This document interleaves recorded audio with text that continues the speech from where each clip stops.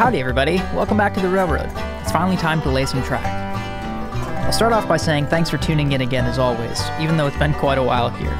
All this footage was actually filmed in January and February, and I'm just getting around to sharing it with you guys now, so apologies for the lack of leaves on the trees here, but I've been staying quite busy, and also documented several other projects around the railroad that will soon have their own videos here as well. This process really just begins with a whole lot of digging in the dirt.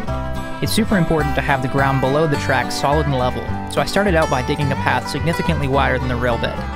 The ties are going to be roughly 9 inches long, so the rail bed's going to be just over a foot wide, so I'm digging roughly a 3 foot wide stretch. You'll see I also dig one side slightly deeper, so that if any water pools below the ballast, it'll flow away from the ties and down towards the drainage underneath my trestle bridge.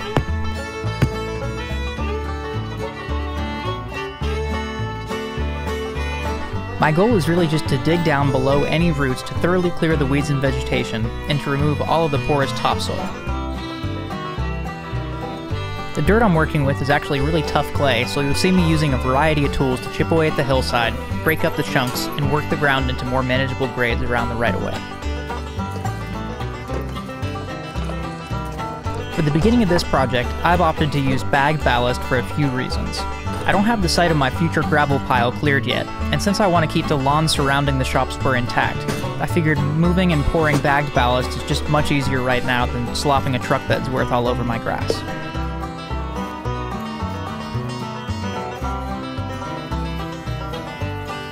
For most of the railroad, I do plan to lay a weed barrier mat. However, since this is just my shop spur, I actually want this siding to visually look like the oldest and most abused track on the railroad, and I'm okay with the lawn slightly disguising this spur eventually.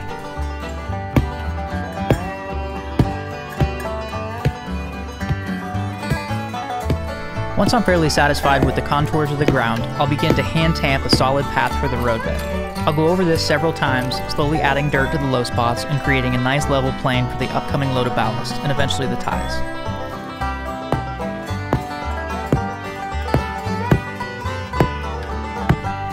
So it's hard to show you guys the natural grading of this hill on camera, but the upcoming mainline cut is going to be pretty significant. At least 2.5 to 3 feet deep in a couple places, even maintaining that 1.5% upgrade into the hill. Now, I have a couple thoughts about this. Doing it all by hand is going to be a heck of a lot of work. I've started doing it by hand. I don't know if I can promise you guys that the cut will all be made by hand. I definitely might rent an excavator or some sort of small equipment to help me with this task, but it's been super fun and rewarding thus far to do this cut all by hand, and it'll be a really nice grade for the equipment waking up for a day's run coming out of the shop. They'll have a nice, right about 500-foot stretch up a 1.5% upgrade to wake up that fire, get everything burning good, burning hot, and ready for the day's run. So ultimately, this will be a great thing. It's just going to be a heck of a lot of work to get there.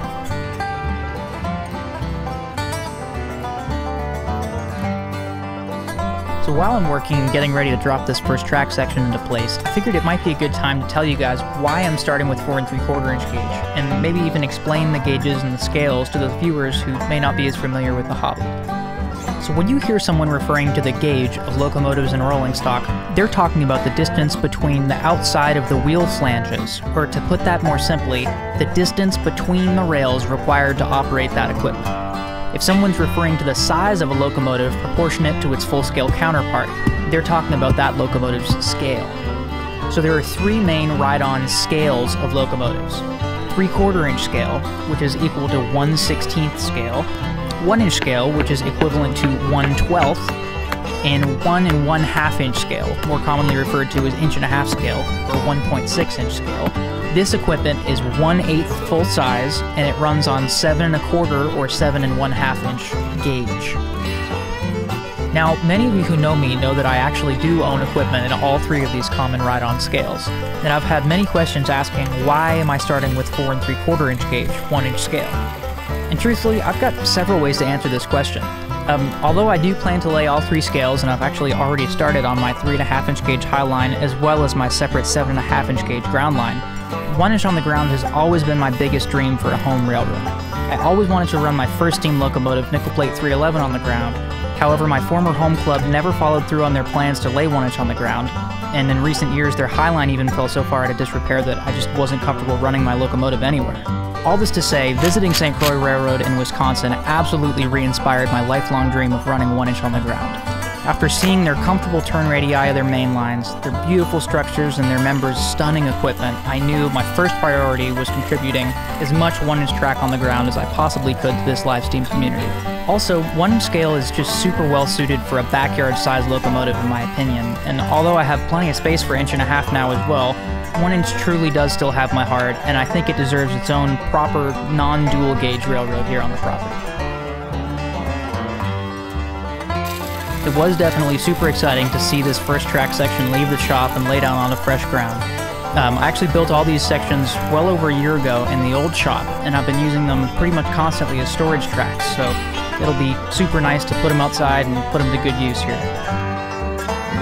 Many folks have also asked what I'm using for rail, and my answer is typically that I haven't decided yet. So far, this is all just reused 5/8 culp that Dad and I bought from a good friend many years ago who's since passed. I would love to continue with 5/8 if possible, or possibly 1/2 inch rail, though I am still looking for a reliable source on that. I'm also seriously pursuing the possibility of extruding my own batch of 1 inch scale rail through a custom die, so I'll definitely have to keep you guys updated on that. If I find access to an EDM machine and can get a die cut, we'll probably go that route. But for now, I've got 4 sections of track to lay and plenty of ground to level, so that'll keep me busy for a couple of months.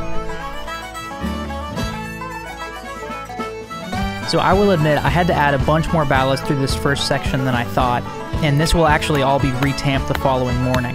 Live and learn. I'll raise the dirt pack about another inch for the following track sections. All that mattered for this first evening to me was making sure that 311 could get outside for some fresh air on our new shop spur, which we did successfully accomplish.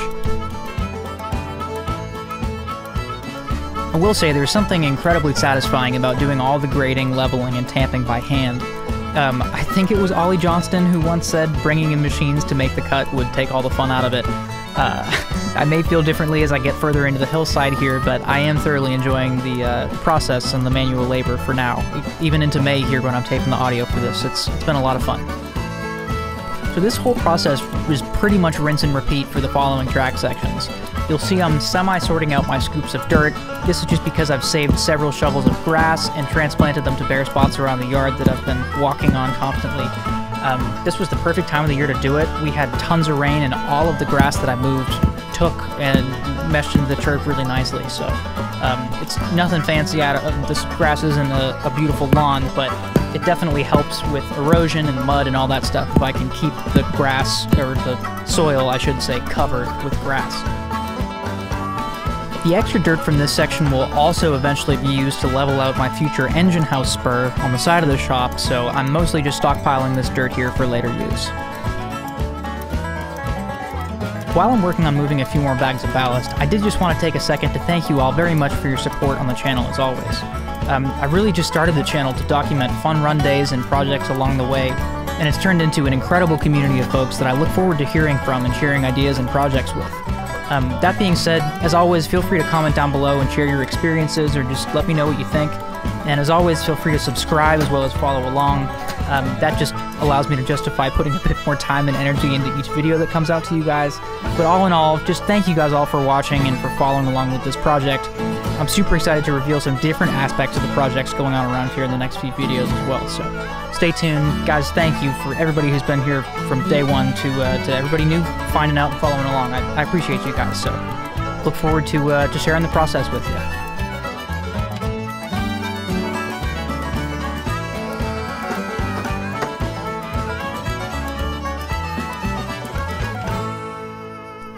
For rail joiners, I'm simply using some scrap aluminum stock, drilling some oversized holes, and leaving room for rail expansion in the sun.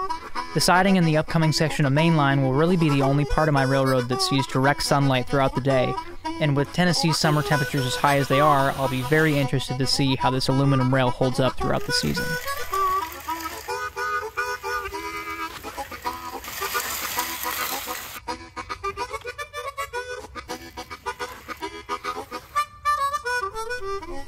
Well, with the railroad tamped and 311 outside, I think it's time for me to sign off until next time. Thanks for tuning in as always. Cheers everybody. We'll see you down the line.